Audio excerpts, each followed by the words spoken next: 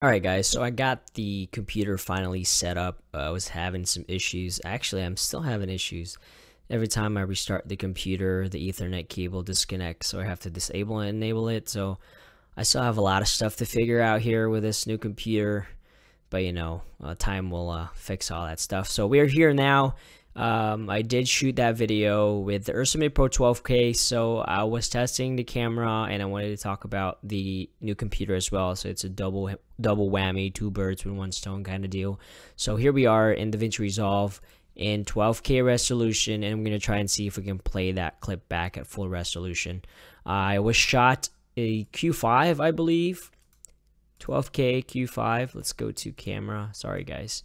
Shot 2.8 aperture, 35 mil Q3 actually. All right, yeah. So I did a dual recording there using the USB and the CFast card, so I was able to go down to Q3 in full 12K DCI. So that's pretty sweet. So let's go ahead and press play for now and see if we can get a full playback.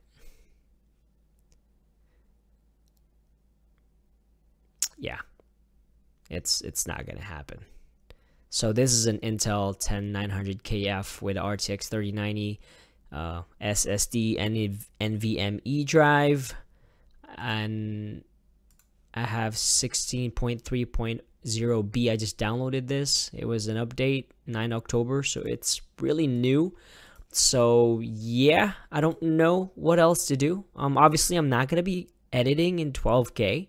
I'm really used to having old computers, so I usually edit in a lower resolution, and then when it's time to export, that's when I turn the heat up a little bit. So yeah, I mean, it's still a nice upgrade to me because, as you can tell, it's really quiet. The microphone is directly above the computer and you don't hear it, not like my old computer when it was just kind of like really loud. So yeah, this so far is very quiet. Granted, it didn't come with a lot of case, as you can see in this video.